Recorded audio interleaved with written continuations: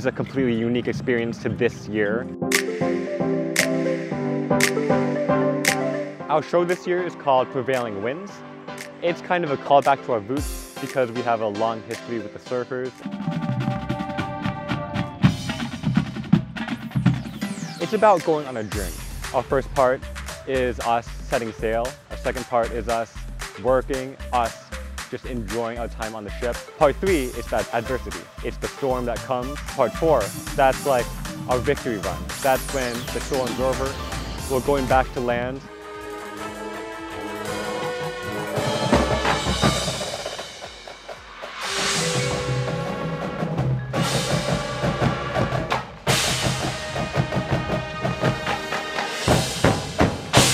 Definitely a different vibe. In previous years, we were definitely much bigger. This year, we're less than half the size, but I don't think that's necessarily a bad thing. Since we're much smaller, we have a much better connection with each other.